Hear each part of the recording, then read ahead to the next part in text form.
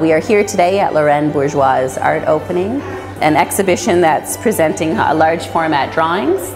Lorène is an instructor in the Department of Visual Arts, and she's been teaching with us for about 10 years now.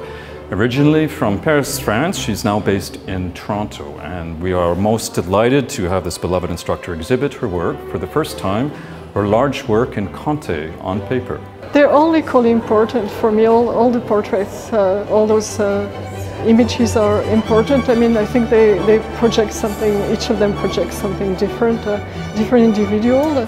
I mean, you know, most visual artists, like, their work is very private, and I know maybe you don't want to put that there, but so I work long hours and really months sometimes on each piece in the studio, and of course it's really important for me to show the work in the gallery setting so I can share it with other people.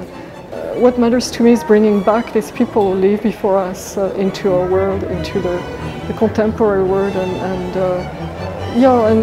really reflecting on the idea of life and what it is to be living. I don't know. All of the faculty at the Marilyn I Walker School continue to be engaged in their professional practice, whether as visual artists, as musicians, as theatre artists.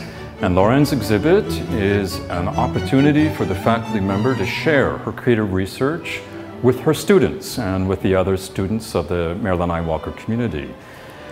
We're in a smaller community in St. Catharines. It's very important, and we're terribly lucky to have artists travel from Toronto, from Buffalo, from points across Canada to share their work with us. And we invite all of the university students to come and see this innovative, sensitive moments of new creative expression at the Visual Arts Gallery. The show runs from October 18th to November 18th, and the gallery hours are Tuesday to Saturday, 1 to 5 p.m. if you're interested in coming by and seeing her work.